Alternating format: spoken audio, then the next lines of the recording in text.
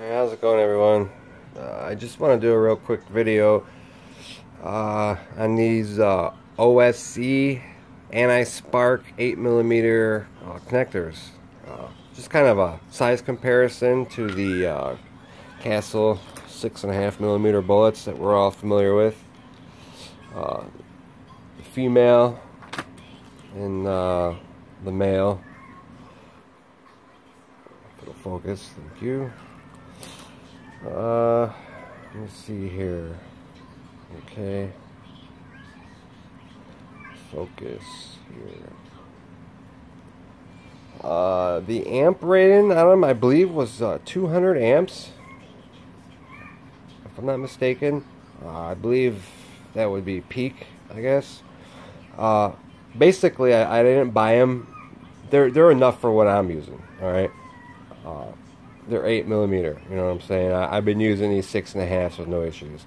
I just got them because I wanted the anti-spark, and I didn't want to get the only other anti-sparks I seen that I liked were like the XT90s. The blacks were hard to find, the yellows, and I didn't think a 90 amp would be enough. Okay, this is a XT90 right here. Okay, and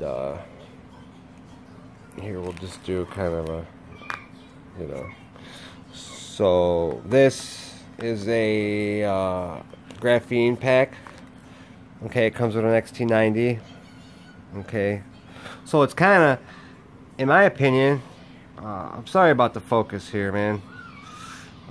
It's just like a XT90. It's like a XT90 on steroids, man.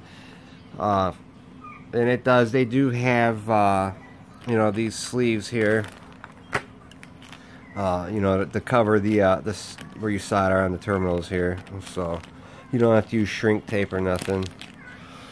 Yeah, it's just like an XT90, you know. So I thought they were pretty cool. Basically, I ordered a couple because I wanted to make sure I was gonna like them. Once I seen them and kind of held them in my hand, I felt the quality of them. I went ahead and ordered more. I'm pretty confident they'll work. As far as you know, the resistor inside, you know, the build quality is good. You know what I'm saying? I went ahead and I put one on a Mamba Monster X 8S, and they solder real nice.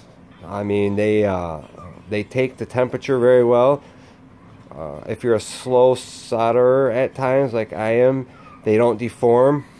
I would still suggest taking, you know, plugging them together before you solder one in, but I did not. I forgot about it, and I soldered pretty good. It went pretty quick, but there was no heat. They weren't hot at all, so they do pretty good on that aspect.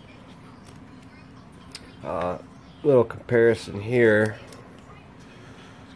Well, with the Castle, you know, again, these are 8mm and these are 6.5.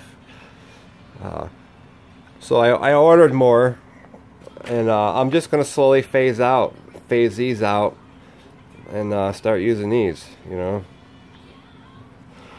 So other than that, that's it. I just wanted to share my experience so far with these. I'll try to do another video in the future and let you know how they work out. Other than that, that's it, man.